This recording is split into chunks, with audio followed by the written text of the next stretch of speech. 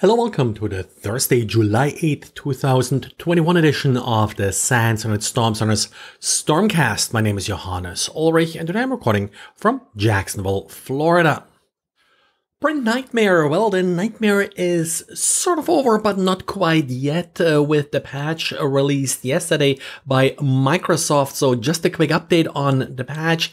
As I'm recording this, all versions of Windows all the way back to Windows 7 should have the patch available. There was a little bit confusion during the day and a couple delays, I guess, on Microsoft's side to actually get the last couple operating systems patched up. But yes, it should be available now for all operating systems that are affected and still somewhat supported by Microsoft. With, of course, Windows 7 being actually not quite supported anymore, but Microsoft sometimes does it where they do push out critical patches like this, even for unsupported versions of operating systems. However, the patch doesn't fully address the vulnerability just by applying the patch itself. To understand that, let's recap what's actually the problem here. The problem is that a normal user is able to supply a printer driver.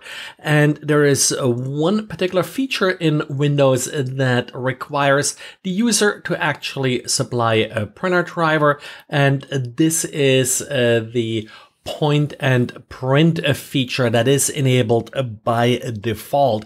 In order to completely fix the problem, you have to disable point and print. Microsoft also did introduce a new registry setting in order to limit who is allowed to install drivers. Restrict driver installation to administrators is the setting. And if you set that to 1 or true, then the administrator is the only user allowed to install printer drivers. Highly recommend installing or setting this registry value, because it also does get to the root of the actual problem here, that random users are able to install printer drivers. In addition, if a printer driver is not digitally signed, the administrator has to approve it. And even if a client downloads a printer driver from a print server, if the printer driver is not digitally signed, again, administrator approval is required. I don't think these changes in functionality will really cause any problems, but as any change in functionality, yes, there is a chance if you have an odd printer that does not use digitally signed printer drivers for whatever reasons, that yes, you may run into some issues here.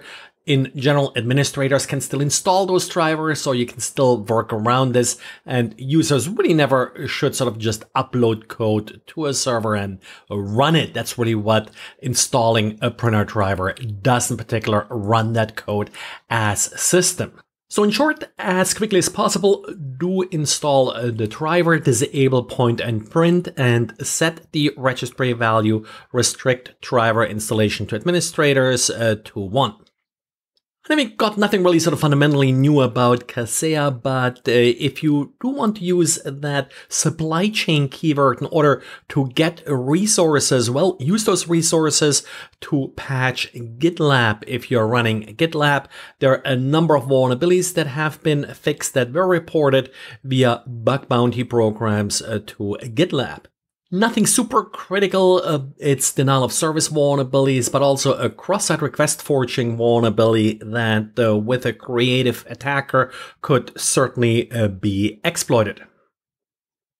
And let's stick with the supply chain theme here for another story, and this time it's again about third-party libraries, but no, it's not NPM this time. For all of these popular languages, of course, there is some form of more or less official repository that developers are using in order to download additional libraries.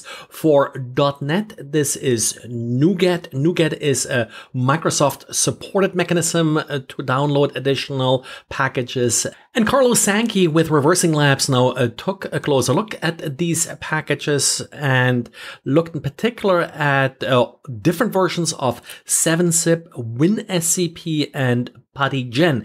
There are a total of 264,000 packages in Nuget, and Carlo took a look at how many of them do include these components and if any of them are including outdated, vulnerable versions of these components. And of course, Carlo was successful and found numerous instances and in part also quite popular packages that are including these out-of-date components.